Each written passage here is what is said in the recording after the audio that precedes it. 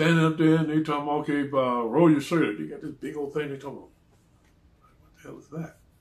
Talking about, your vaccination shots. Shots? Man, what you mean shots? Yeah, we're going to draw your blood, then you'll pick you, give you all these shots here in your butt. I said, oh no, I'm sorry. I don't wish for none of that. Just give me my gun and tell me who I got to kill. You know, what? Wait a minute. You got to get cleared. I said, not if you come to no needle. You know, yeah, well, you going to get this. I said, yeah, I like to see you in what army. I shouldn't have said that.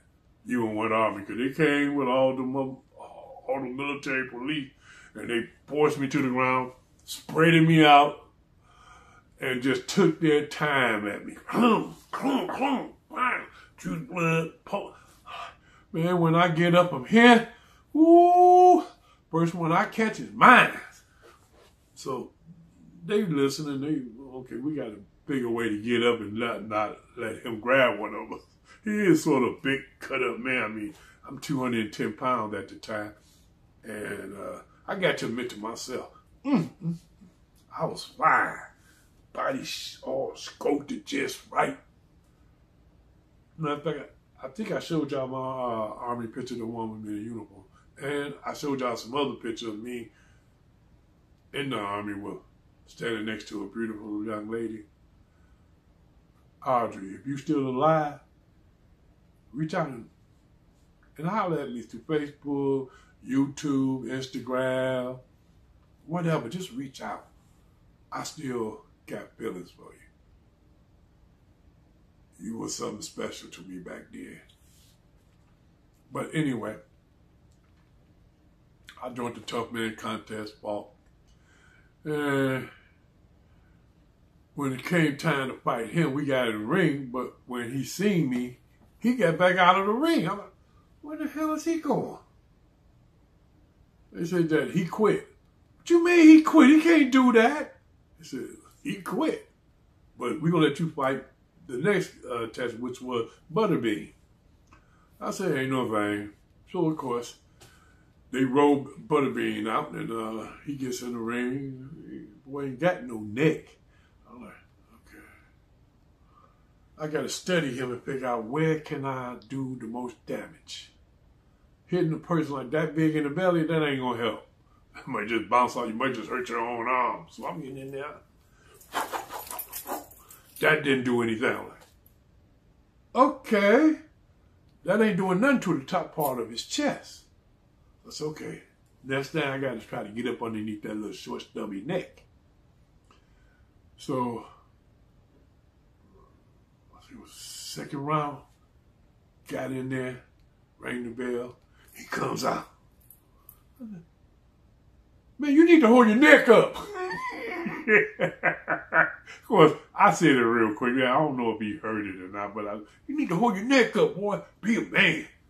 But I stepped to the side. He swung them big old haymakers at me. I'm like, man, he trying to hook me in there or something? He never laid a glove on me, but I finally got up under that sideway.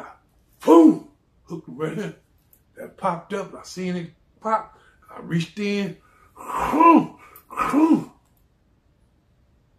He still standing there like, what the hell going on? I must have broke his neck or something. No, it wasn't broken neck. The boy was out. He just didn't move no more. He was out on his field. So I told the ref, hey, what's wrong with this guy? He said, keep fighting, keep fighting. He didn't move, he didn't swing. I'm like, okay, something wrong with this man. They go, keep fighting, Mr. Crab. So oh, y'all want me to kill him? So I stepped to the side. Now, opened my glove up as far as I could. And I'm finna crack him right in his nose. Shove it right up into his brain. They seen that, and I guess they said, whoa. They jumped in front of him. Okay, right on. TKO, technical knockout. I'm gonna knock out that motherfucker out. Man, technical knockout.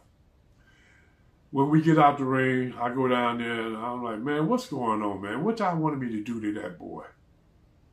They were like, no, you have to put on the show. You know, just show and tell. That's how we make the money. I'm like, what? If I come think about it, where's my money at? Fight's over? He said, yeah, but we going to go to Texas. You going to fight down there. I'm like, man, I ain't saying nothing about fighting in no Texas, so I go back in the back. Bruiser, which is my nephew, came up and said, hey, man, I got some guys that want to meet you. They called the best friends, the Brown brothers. I'm like, excuse me. They called the Brown brothers. I said, what they want? Autograph or something? I said, no, they want to talk to you. Anybody could talk to me. You know, that's their rights. So Reg came over and was talking to me. His brother Boone was with him. And so was his other two brothers. Well, all four of them was there. But Reg is the one that did the talking. He was like, man, you something else, big boy. You really laid in there. I was like, thank you. And I'm just standing there, kept saying, thank you. And then he started talking, hey, man, why don't you come hang with us, man? You're like, we finna go out and party and this and that. I said, well, I don't go to parties. I don't go out to do things like that. He said, man, we gonna pay for it. I said, I still don't make a difference, man. He said, man, check this out, man. Let me talk to you to the side, just me and you. We stepped to the side. He was talking. What he was saying was, I said, that sounds good. I like to eat. He said, Steve Soul Food's right there on. I said, yeah, I know about that. I never really sat in there. I usually just make my order, go get it, and go home. But all of them want to go there and eat since we're already downtown. So we go there and we order up food galore. So me and Reggie, we basically talking about the food, about how we like to eat certain food, and we really enjoy ourselves. Boo basically was just standing around picking out things, and he was like, yeah, big boy, I think I'm bigger than you. I said, yeah, okay. Let me know when you wake up from that dream. His other two brothers just basically laughed at him. He was, giggle. Like, yeah, big boy cutting up jokes. So me and Reggie sat down. Boo came over and sat down. Basically, all of the Brown brothers, we sitting at the table. And just before we get ready to eat, I said, ain't y'all gonna say prayer? The whole table just bust out laughing. Like, oh, man. While they was laughing, I was eating already. He was like, oh, you just wanted to eat first. I said, hey, what can I say? I like food. Reggie smacked me on the back. Man, you almost made me cough up my chicken. He was like, yeah, hey, boy, man, you can really eat. I said, yeah. He said, man, you need to talk. I said, okay, that's cool. Well, whatever. Now, I go back down to the hall where the fight was, and while I'm standing there waiting on my friend to go get my car, these two guys walks up to me. They white. I was like, are they been around me or do something to me, or are they undercover cops? One of the three. So I'm standing there and I fold my arms. They was like, can we talk to you for a minute? I said, go ahead. Like, I'd like to offer you $1,000. Hey, man, I ain't into no gay stuff. You talking about no. He just said, I made a bet with him, the loser right here. You gotta, man, skip that. He said, I'd like to give you this $1,000. And I'm going to offer you a ring, a watch, and a bracelet if you come to my shop. I said, what's going on? He said, man, I just won the biggest bet off you for the fight you just won. Yeah, okay, well, you won. Thanks for the money. Took it, put it in my pocket. He was like, well, if you come out to my shop, this is my business card. He gave me his business card. You get a free watch, a ring, a bracelet, and a necklace. I said, yeah, right, okay. He said, Sandy, here go the card. You come, just ask for me. You come in, pick what you want. Then he looked over at the other guy. Most of the stuff will be coming from his shop because I just won his shop. I'm like, what? He said, yeah, we got so hyped up in it that we said, we bet our shop. I bet you my shop that he gonna lose. Well, man said, I bet you my shop that he gonna win. Look at that big boy. He said, the other one's big too, that's Butterbean. He said, yeah, but the big boy looked like he wanted to really do some damage. I'm sitting there listening to my car pull up. I got in my car, I drove off. Yeah, matter of fact, it was the next following day when I got up, I was like, business card. I talked to Jeremy, hey man, people saying that they want to, give me some jewelry. He said, take it. I don't still sound right, man. Somebody giving me something? I ain't got to do nothing? He said, well, you told me that you wanted to fight, so you wanted to fight the man, feel like he owe you because he won another man's shop. I said, okay, man, let's go.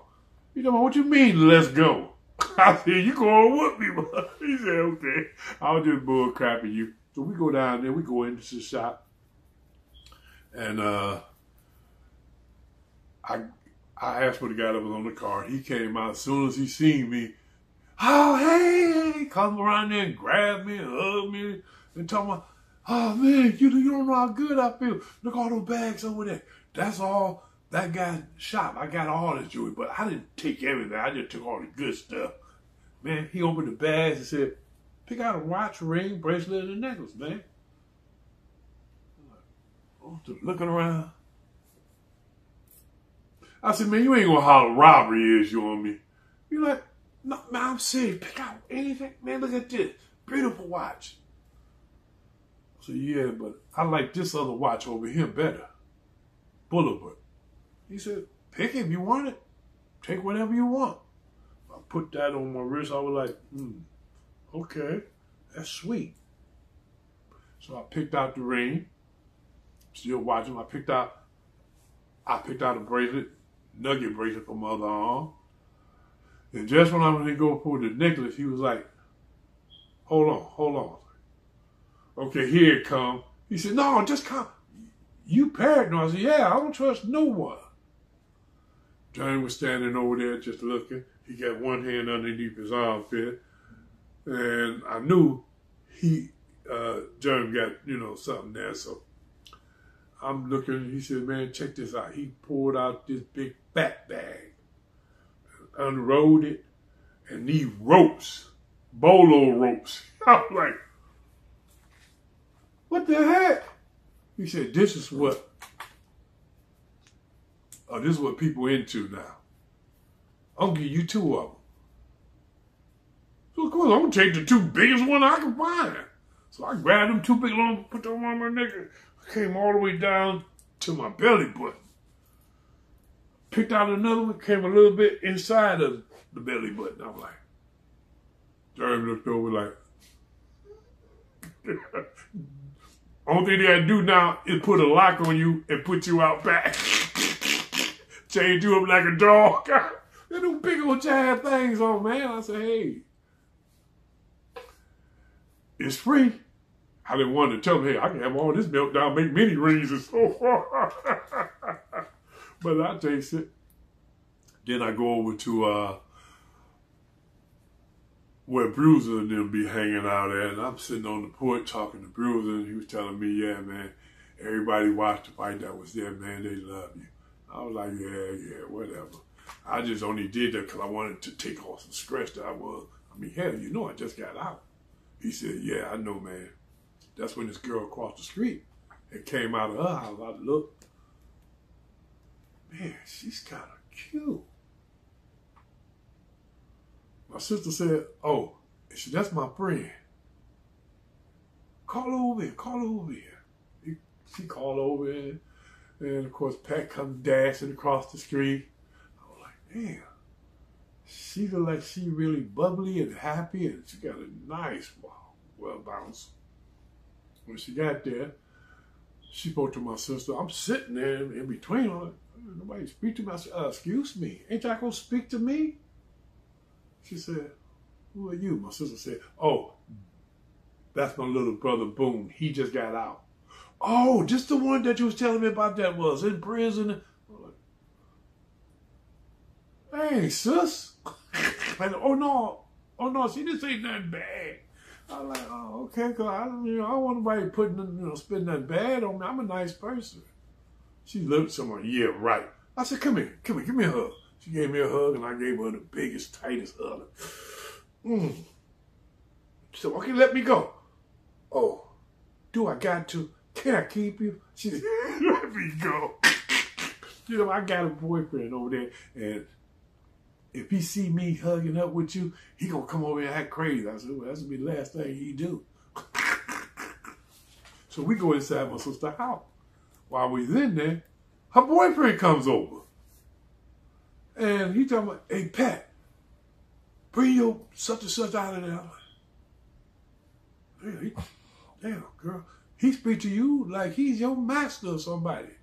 So Pat go down there, and my sister told me, that guy be jumping on there. I said, what? He be jumping on us. Well, let me go down there. So I go to the front porch and look. And he down there got her back wrist, trying to drag her. So I jumps down off the top porch, out there on the ground. Because I'm still, built nice and good. Boom. I said, man, let her go. He looked at me. Man, you stay out of this. It's my woman. I said, nah, if you going to hit her, drag her like that, too, I'll bust you up. Man, you ain't going to do nothing to me. Come on in. Your wish is my command. So I started heading for him. He realized that I wasn't going to stop, I guess, and he just took off running around the van. He kept running. I'm trying to chase him around the van. I said, man, this is a stupid move. So I stopped. Looked at him and told him, yeah, that's right. So I'm hyped up. I'm mad. So I bent down to grab the side of the van. The people on the don't turn my van over. I looked away. When I looked up, the guy had ran into the people's houses across the street. So I run over there, and the people, oh no, please don't come up in here. Don't come up in here. This is our house. We're going to send him out. Too late. He done ran out their back door. So Pat came over and said, he going to really mess me up. I said, no, he won't. She said, he carries a knife. First time I ever did this in my life. Normally I don't, brag, but so do I. Pushed it back up in my sleeve. She said, wow, that's a big knife. I said, yeah, that's a little tuna opener. So she like, oh my God, I don't know what to do. I said, well, move up out of there. Hell, you can move in with me, which she did. And she brought her kids. We moved into my place, and we kicked it off good, and next thing I know, we was talking about getting married, which we wound up getting married. And she won a house for $1. Back then they had, like the lottery. You win a house for $1. So we get into the house. Next thing I know, I had it fixed up, had the people come out and put in enclosure porch. But I also had them to put bulletproof glass on it. I trust no one, Pat didn't know about that was bulletproof. She just thought it was thick glass, so can't nobody break it easy. But I let her stay there, and I moved. I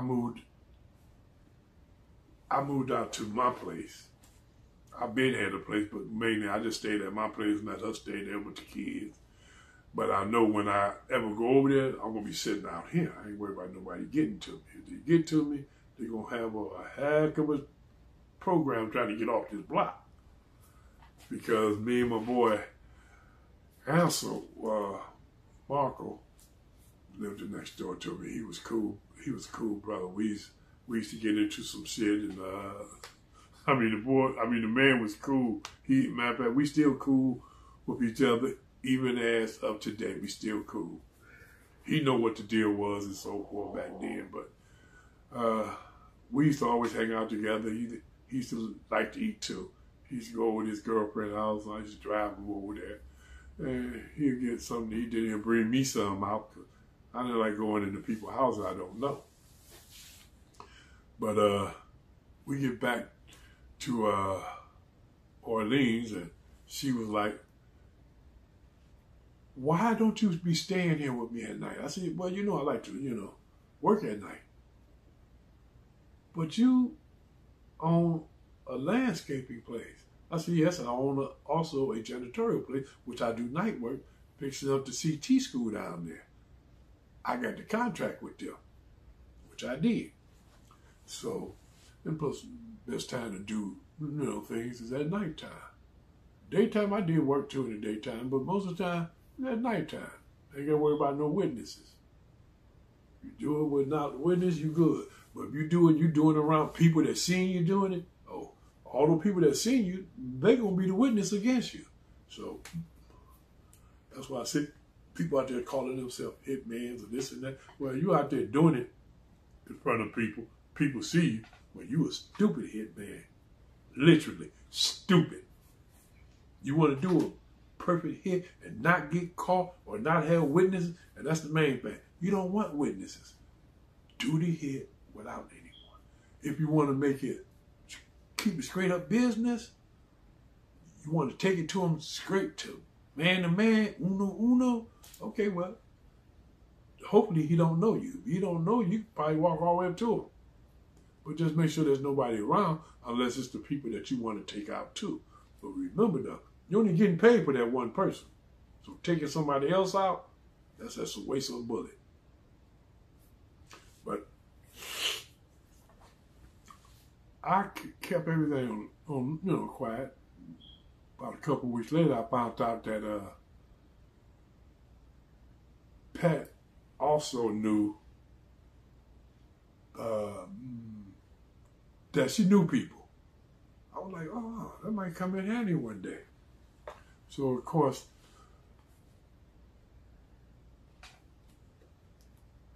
we should have no time. But of course,